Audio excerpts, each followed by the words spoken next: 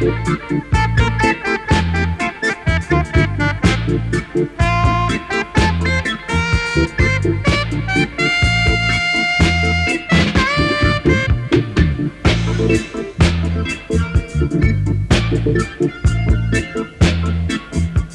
sound in Jamaica really started out by certain people like Coxsone, Count Bells, Duke Reid, Prince Buster, all these kind of people. They started off with one box and they went and played somewhere, and people liked their records, what they played, and it carried on from that they were able to buy other records and able to build up their sound system that they turned to be big sound systems and producers.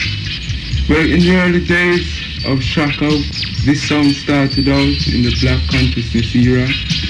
People like Angela Davis, Martin Luther King, George Jackson, Haile Selassie, all these people messages were getting across. Well, those are the type of music that this sound really deals with.